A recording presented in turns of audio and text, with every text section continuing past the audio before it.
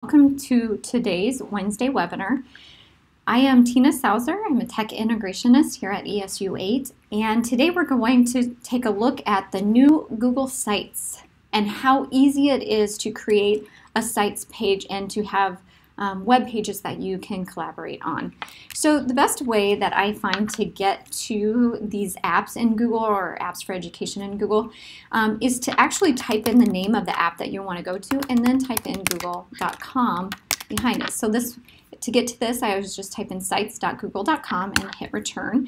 If you want to go to Drive, just go drive.google.com, any of those. You could also get to it from the grid here, but if you've never used Sites, you have to dig a little bit deeper into that. Now, your landing page for your Google Sites page originally is the old Sites page, where maybe you started to build another site and found it a little bit cumbersome.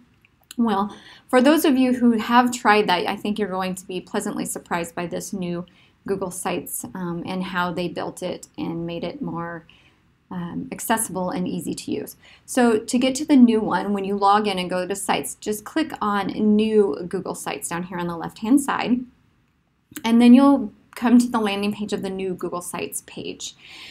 So I have created several new pages within Google Sites, and so you see some of them here. Some of these are ones that were shared with me and on Google Sites, and so I have access to edit and use those as well. On your landing page, as you notice, you can come up here and you can modify those as well, like the untitled site pages.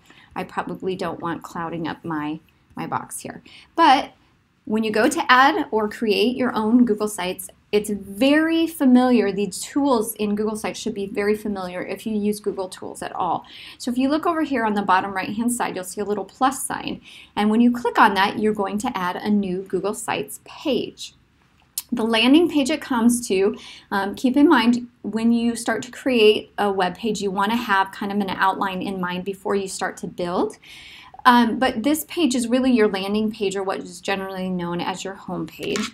So I'm just going to click in there and type in a title. And I always, whenever I do a title, I always connect a date to that as well. But as I type that in, notice that there is the site name doesn't originally start filling itself in there. So you will want to have this named as well.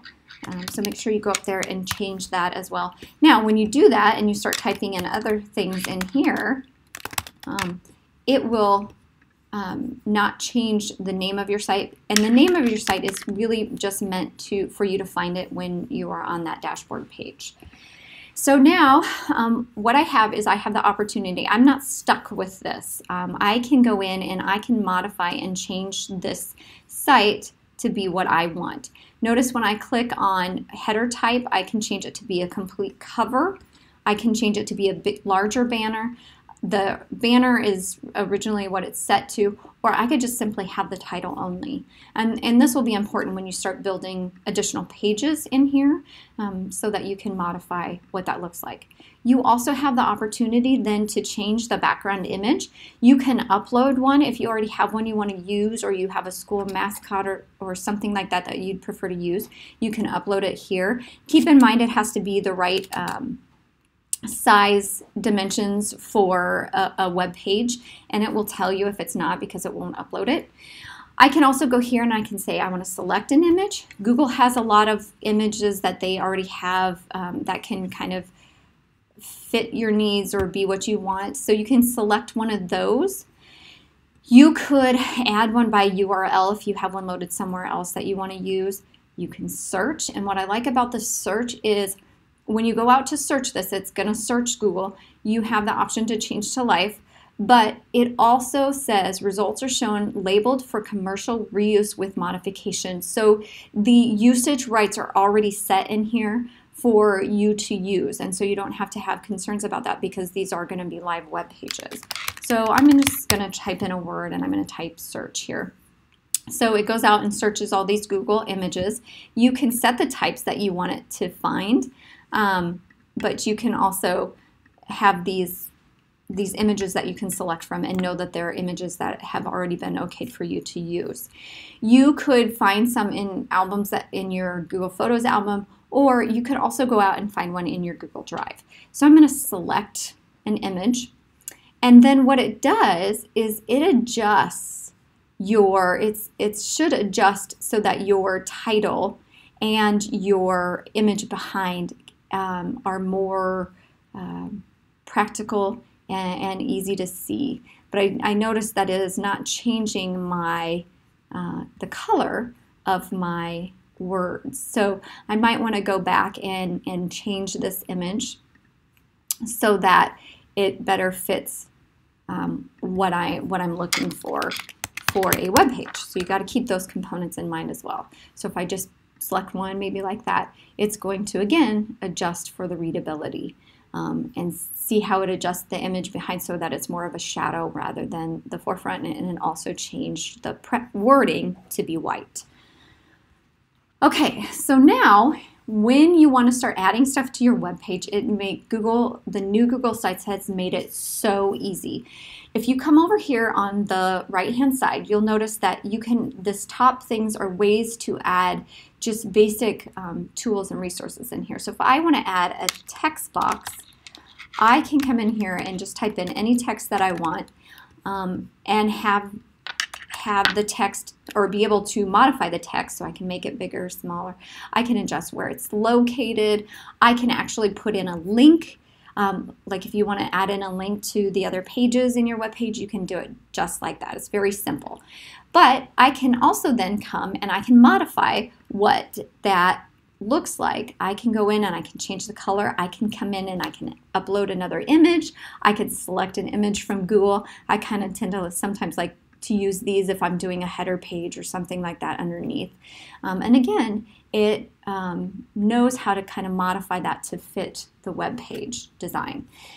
You can also come in and add an image if you have an image that you want to select, whether it's from your Google Drive or again to do some more searching. You can add them in that way. You can embed. You can add an embed code, or you can put in a URL. Completely up to you how you want to add those in. This I love because I do a lot of work and I file everything in my Google Drive. So if you click on this Google Drive, you're going to be able to pull in anything you want from your Google Drive, but you can also come in here and you can search. You can search by file type, you can search by date modified. I think I might have a practice document in here that I can bring in to show you. The reason I like using the Google Drive documents in here is because once you put in a Drive document, all you do is you click on it and you insert it, and then when you insert it, you can then, anything that you modify in this document is live, and so it posts the changes automatically in your web page, so you don't have to go back and modify what's in your web page because you modified what's in that document. It is live in here, and you can change the way that the document looks or shows up on the page. You can drag it in, you can drag it out. You can change the background again, just like we did before above.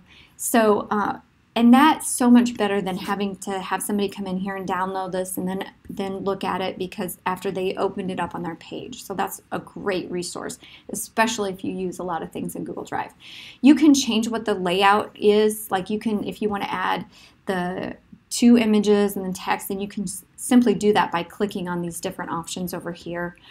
It's very easy to come in here and delete some of these so that you can change it and modify it quickly. You can add in a table of contents. You can add in a button. I like using these buttons because you can create multiple pages in your web page, but you could put these buttons at the top so that it's very easy for people to navigate through them. So I'm just going to come in here. I'm going to create a button for this page right here. And so I named the button page 2. I'll just change this. I'll just say Matt Miller. And I say insert, and then what it does is it creates this button. And if you have multiple pages in your web page, you could put your pages again up here. You will have access to them, but this is just another route to get to them. And so you just create a button that is a link. You can insert a divider in between your important details on your pages, however you want to do that. You can go out to YouTube and search for videos and pull them right in. And I'm going to see if I have, see here, we'll just pull this one in from one of our Wednesday webinars. So I can pull a video right in and it shows up without having to just click to go to the link. You can put in a calendar. Let's say, for instance, I want to have my calendar on my webpage. I can insert my calendar, and again, I can kind of modify what this looks like. I can pull it up here. I can show different layouts of that calendar just by clicking, and then when I publish it, it's a live calendar, so anything that I add to my calendar will go on my webpage. You can also add a map location. So if I search ESU 8, there we are, and I can say, okay, let's put that in so that I can see, okay, here's where I work. You can access that here. Very cool and very easy to do. Then I also have the option to go into specific searches where I could bring in a Google Doc that I created, Google Slides, and all that does is take you out to all the most recent slides that you've created, and you can pull those in here as well simply by clicking on them and then say insert, and again you click and drag and move. Very, very easy to do. Of course, I've added in a lot of things, so you would definitely not have so much on a web page, but that's just all the features and resources and how easy it is to get them in there. Now, if you want to go and add pages, as I said, when you create the page, it automatically creates this as your home page. So when you click on pages up here at the top, you can click add and you can say, okay, I just want it to go out to a link, or I want to create my new page, and I'm just going to say page 2 just so you get the idea. Notice when I pull that up, it gives me these advanced features, so I can actually customize the path there if I choose, or I can just say done. And then it takes me straight to this page 2. I can then go in and modify this page however I want. I can go back in and insert whatever I want on that page. It's very easy to do. I'm going to show you what it looks like when I add pages and how easy it is then to drag and move these pages around. So I could click this and I can put it up here. I can click and drag simply in this bar over here. I could say, okay, I want actually page 2 to be my home page rather than the original page that I created. So you can move them around by these 3 dots over here. You can actually duplicate the page so that then you can build from the same structure that you have the other pages on for the next page. You can add a sub page underneath here that would be underneath this page. And you can hide it from navigation. If you've created a page, you don't want to delete it, but you maybe want to use it later and not have everybody else see it, you can hide it here and then show it back over here. As you notice, as I start creating pages, I have links up here to those pages. That's again where I told you that your pages will start showing up here, but also where I said you could also make links to those pages with a button over here as well.